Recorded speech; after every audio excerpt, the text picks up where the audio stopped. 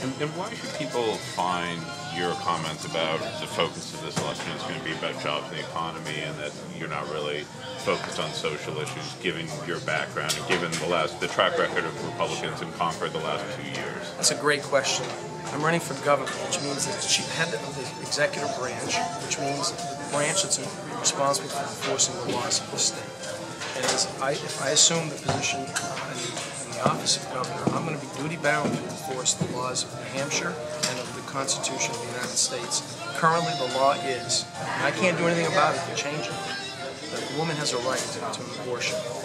And that's the law I'll be duty-bound to enforce, and I will. It is a false argument in the extreme for Maggie Hassan and anyone else on the Democratic side to suggest otherwise.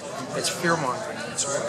Well, what about limiting rights now available to women in the state on abortion, on contraception? Well, it'll be on a case-by-case basis to look at whatever the legislature may pass, but I don't present a threat to the citizens of this state when it comes to that issue or other issues where I'm constrained by the law and duty-bound to enforce them. We got time for about one more. We got to get going.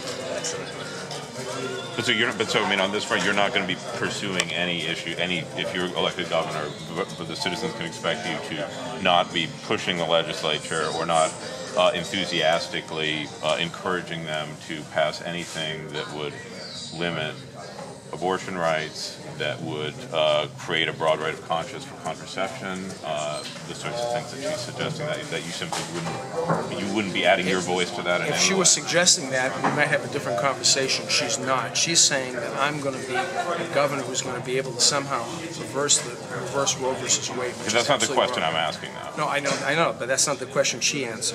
But that's not the only social issue. What about funding for disabilities? People, you mentioned Easter seals. Yeah. My mother, late mother, who had Alzheimer's, was in Easter seals in Manchester. They did a great job. Right. That was affected by funding cuts. That's an issue, isn't it? A social issue. Of course, it's a social issue. But let me go finish Josh Rogers' question first, and I'll come back to you. And I'll just leave you with this thought before we have our conversation. Okay. My wife and I have been foster parents of a special needs young man for 24 years. I know about what I'm going to talk to you about when I finish this. All right. Okay? So when it comes to fundamentally changing Roe versus Wade, I can't do that even if I wanted to. I'm going to be the governor of the state of New Hampshire. However, the legislature passes reasonable restrictions like parental notification, which Maggie Hassan opposed. In fact, she opposed, she wanted to repeal the very law that Kelly Ayotte defended, partially successfully. She's extreme on that issue. I think there's a reasonable restrictions, and when it comes to contraception, that should be available to citizens, but there should be a conscience clause available so that organizations that are religious in nature don't have to be compelled by government to do that which is contrary to their teaching. But they're not anybody who has spiritual beliefs that conflict with the notion of contraception, but should be religious organizations. Because what Speaker O'Brien proposed last year initially proposed was any employer. I have to look at that. But those are on the margins of the issue, the fundamental issue that Maggie Hassan would like the citizens of New Hampshire to focus on the social issues, and I'm not running on social issues. Guys, we're going to focus on this gentleman right here. Yeah, Just 2 seconds, we're going to wrap the door. The question is, I mean, I'm going to keep on asking this because you're not really giving a particularly clear answer. Well, I'm not asking you, can you as governor get rid of Roe versus Wade? I'm asking, would you as governor support, 24-hour wait period for abortion, the sorts of proposals that have been pending in Congress? Well, some of those limitations, those narrow limitations, certainly I would entertain those, but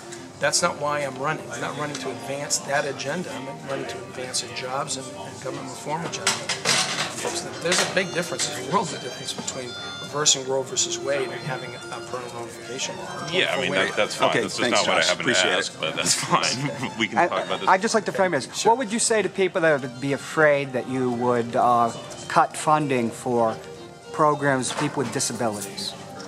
What people should know is I support funding the waiting list, which was not completely funded.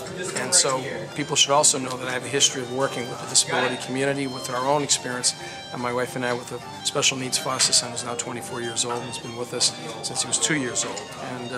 And so the disability community will have someone who's not only open to them, but also be very responsive to their needs, and we'll continue to work with that community.